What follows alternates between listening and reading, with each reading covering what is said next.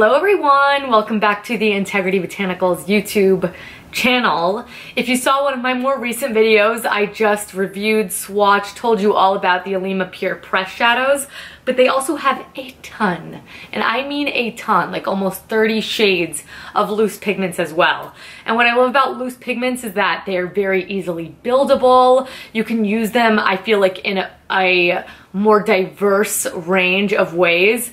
And not only that, the pigment's oftentimes better. I find that they blend a lot easier sometimes because the pressing process can sometimes alter the shadow. So when it's in this loose form, I love using them wet. You usually get the best metallics, which we're gonna get into that.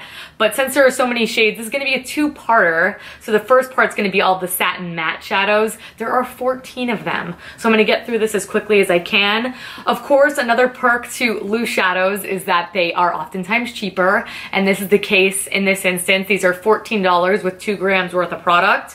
The packaging of them is super, super cute. So it's like as compact as you can get, I feel like. I mean, the lid may be a little much, but what I love about the packaging of these is those of you who are like, I don't like loose shadows, they're messy. I mean, you know, I'm not saying that these are mess free by any means, but the way they have it set up, I feel like is incredibly genius. So they're relatively compact, which first of all, I like from a storage perspective. You can see the color through this middle area here, and the bottom will have the color on the bottom as well. Now, when you open it up, you're gonna see this mechanism, which is so genius. It actually locks it into place. So if I was to start going like this, when it's locked, nothing's going to come out. So if you're traveling, like what I used to have to do is like put like a little piece of tissue and twist it over that to kind of keep it from spilling out of the edges. That's never going to happen here. So you just kind of pop open that little plastic part, boom, and then you can tap the shadow out as usual. So it's as clean as it can possibly get. And I like that the holes, as far as the where the product is dispensed out of, are relatively small, so it's not going all over the place. So I'm just gonna get right into this. I always like dumping shadow into the lid. By the way, it's the best way I like to use it. All the shadows in the range are 100% vegan and gluten-free. And like I said, we're gonna start with the 14 matte shades. What's cool about the matte shades also is they have a great variety of tones. So you can use these in your eyebrows, which is a great way to use it. You can use it as liner, you could use it as shadow. You could get creative, to say the least. So let's just jump right into it. And I already did mention you can use these both wet and dry. So if you use them wet, it's going to intensify the pigment. And you know, I love doing that with shimmering shades and then using them dry in the outer corner. So let's just get right into it. First and foremost is the shade Bone. And you know I'm a bone girl. I like having one of these shades in the collection for sure, because it just helps blend out the brow. And what's so great about a bone shade is that bone is not too yellow, bone is not too white, it's not stark at all. So it's going to blend out the brow bone with ease and get rid of any sort of harsh lines that there may be. Moving right along, they have a really great variety of neutral tones, which I like. So dependent upon your skin tone, you can use a lot of these as that brow bone color or as that all over base out sort of shadow shade. So next up we have the shade Fleur. Fleur, like I said, also quite pale, but it has a little bit more of like a pinkness to it. So if you're going for more of that look, this can act like a brow bone shade or an all over lid shade, like I said. Not really quite deep enough for a transition shade, but a very beautiful shade nonetheless. Then we have the shade Fawn. Fawn, again, very similar tone, but Fawn is just a little bit more brown and a little bit less pink. Fawn, if you're incredibly fair, you might be able to do this as a transition shade, but for me, this is still just a little bit too light. Like if you were getting really busy, you wanted to use a bunch of shadows, this could be one, but it does have that nice, warm brown sort of tone, leaning a little bit peach, which is good for blending out any sort of harsh edges, and you can do that before the brow bone shade if you were getting real busy, like I said. Then we have the shade Camellia, which I believe is the name of a flower, if I'm not mistaken. And Camellia, again, very light shade. The most pink of them all. This reminds me of the Kjaer Weis Press shadow in, not Charmed, in Angelic, it may be called. And I did a tutorial a while back where I used that all over the lid and I loved it with just some soft browns in the crease. So this is a really good sort of neutral, but has a little bit of color, like a little bit more fun. You could definitely do this all over the lid. I like doing all matte looks where you have like maybe a little pink here and then you really kind of smoke it out and pull it out with like some mid-tone to deep browns. So it's soft, but gives you that dramatic look, which I love. Then we have the shade Blonde, and Blonde, of course, sounds like one of the brow bone shades, but for me, I actually really like this one as a transition shade. Has a little bit of warmth to it, definitely a little bit more pigment. Again, it's not the darkest of shades, so it's a good lay this down. I do think in the crease, like because that natural shadow, it is a little bit more intense than it will appear on the swatch, but this has a good neutrally sort of brown tone to it, and I can imagine this being great in the brows if you have really, really fair brows and just want a little something something. Then we have the shade Bramble. We are finally moving into shades that are a little bit more rich in color, and you can definitely use these as your transition shade of choice. Bramble is pretty cool tones, almost has like an ashy grayness to it, so if those tones are more your speed, I could definitely see you liking that one. It almost has a touch of lilac to it, so if you're doing a purple look, this may be a good way to first lay down some crease color for you. Then we have the shade Auburn. Auburn, again, one that sounds really good for the brows, and I can imagine it being that way because it is a brownish shade. It's not like Auburn.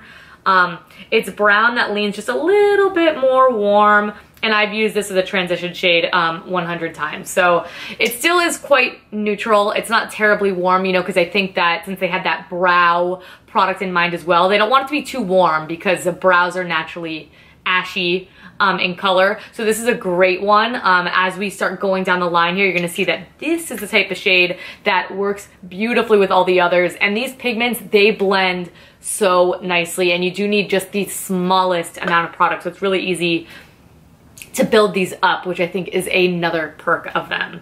Then we have the shade Mahogany. Mahogany is a beautiful mid-tone brown shade. This one's a little bit darker, however. I can imagine this one being a great liner, but also good to help build up the crease because it's very complementary to the cooler, ashier tones that I've shared with you, such as Auburn, Bramble, and Blonde.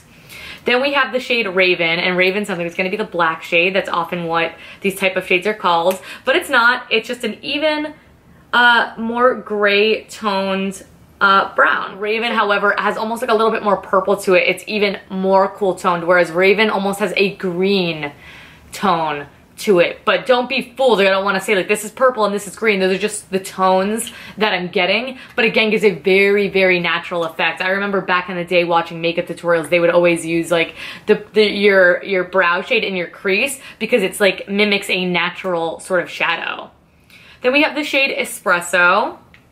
Again, we're sort of diving into the next stage of more deep shadows here. Espresso is just a beautiful, rich, chocolatey brown. Again, not too warm, not too cool. There's not too many warm shades in here, I will say. In the other tones, you'll notice that there are a little bit more, but that's what makes these very natural as I keep on driving home to you guys.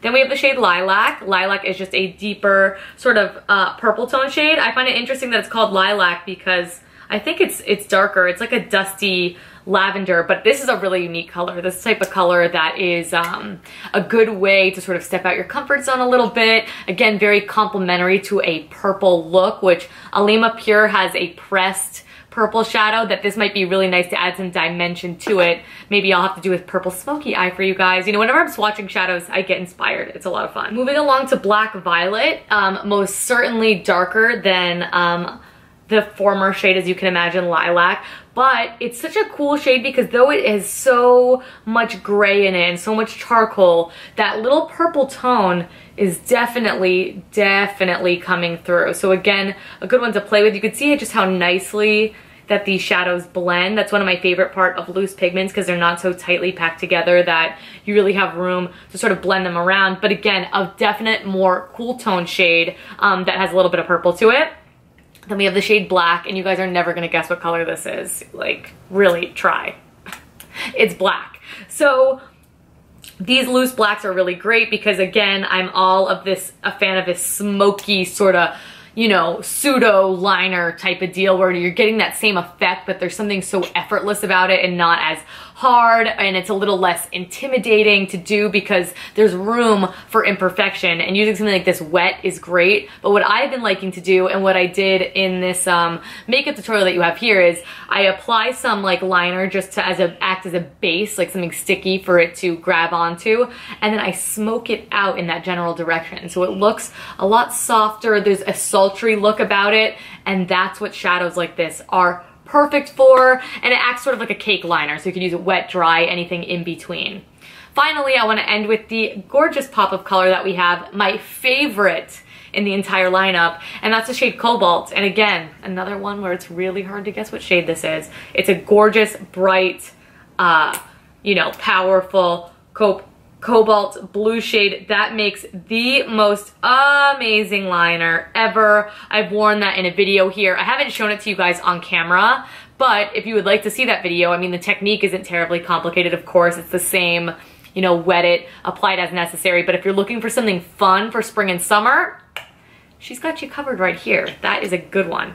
All right, you guys, I know this video is a little longer. I'm sorry, there were so many shadows. I want to just cram it in there. I will say a lot of the tones are quite similar. You definitely don't need all of them, but I like that there's a variety to accommodate different skin tones, different preferences. And you know, there's actually, I haven't heard too much about these online, so I'm excited to share with you guys some swatches. You can always find those down below. Vegan, gluten-free, great colors. At 14 bucks a piece, I don't think it's too shabby. So if you want to check them out, I'm going to have all the products listed in that description box down below for you guys to check out. And don't forget, immediately after this, I'm filming part 2, which is going to have all the pearl lusters and luminous shimmers, which is almost another 14 shades or so. I think another 11 shades that I have to share with you, so I'm excited to share those. So if you'd like to see it, please do subscribe and thumbs up this video. You can ring that little bell icon. It'll tell you exactly when I upload, because I do upload here twice weekly, no set schedule, just whenever I can get the videos up for you. Thanks so much for all the love and support, you guys. I am so excited to bring you some more swatches of my favorite shiny things. And like I said, anything you want to know, leave a comment. Everything you need is in the description box. Makeup I'm wearing, blah blah blah. But thank you guys so much, and I will catch you in the next one. Bye.